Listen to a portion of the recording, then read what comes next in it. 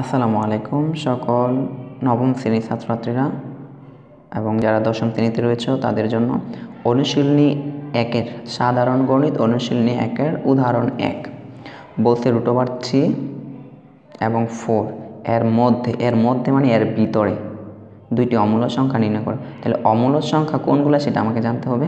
তাহলে অমূলদ সংখ্যা ওই সকল সংখ্যাগুলো যেগুলো ভগ্নাংশ আকারে প্রকাশ করা যায় না, সেগুলো হচ্ছে মূলত আমাদের অমূলদ সংখ্যা।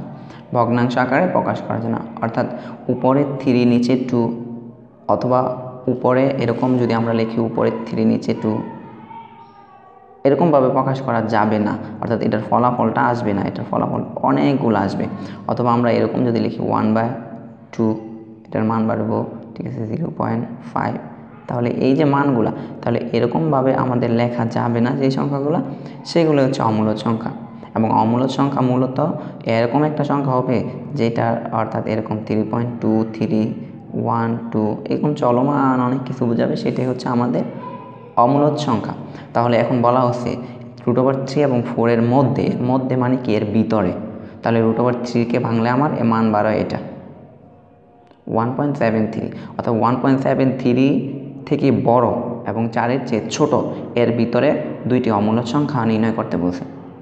আবারও বলি, এর চেয়ে বড় হলেই হবে, এর ভিতরে অনেকগুলো অমূলদ সংখ্যা আছে, এর মধ্যে আমার যে কোনো একটা নিলেই হবে। তাহলে আমি ধরে নিলাম, মনে করি এ একটা অমূলদ সংখ্যা, যেটা নিলাম 2.03 এরকম সামথিং নিলাম, তাহলে এইটাই হচ্ছে একটা অমূলদ সংখ্যা, অর্থাৎ এটার চেয়ে বড় 2.0, এটা এই যে চলতেছে এবং চলমান ... এটা কিন্তু কখনো শেষ হবে না, এটা অমূলদ সংখ্যা। কারণ এটা ভগ্নাংশ আকারে প্রকাশ করা যাবে না, এটা উপরে নিচে এরকমভাবে লেখা যাবে না কখনই। আশা করি বুঝতে পারছো।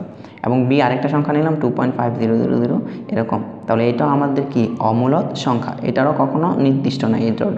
চলতেছি।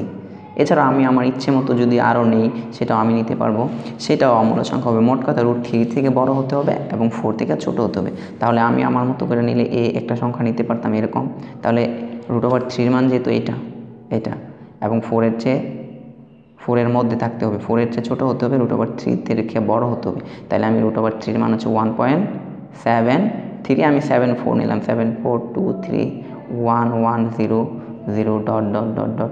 এটাও একটা অমূলদ সংখ্যা আমি নির্ণয় করে ফেললাম। মোট কথা 1.73 চেয়ে বড় আছে 1.74। অথবা বি আরেকটা সংখ্যা নিতে পারতাম আমি 1.83, তাও কিন্তু কি √3 থেকে বড়, অর্থাৎ এই মানের চেয়ে বড় এবং 4 এর চেয়ে ছোট। আবার আমি এটাও নিতে পারতাম যে আমি এটাও নিতে পারতাম 2.33151853 এরকম চলমান, এটাও চলমান, তাহলে হয়ে গেছে আমার একটি সংখ্যা। আবার যদি আমি এটাও নিতে পারতাম বি আরেকটা সংখ্যা 3.1213 ... এটাও একটা অমূলদ সংখ্যা হয়ে গেছে। মোট কথা 1.73 চেয়ে বড় কিন্তু 4 এর চেয়ে ছোট, প্রত্যেকটাই 1.73 চেয়ে বড় কিন্তু 4 এর চেয়ে ছোট।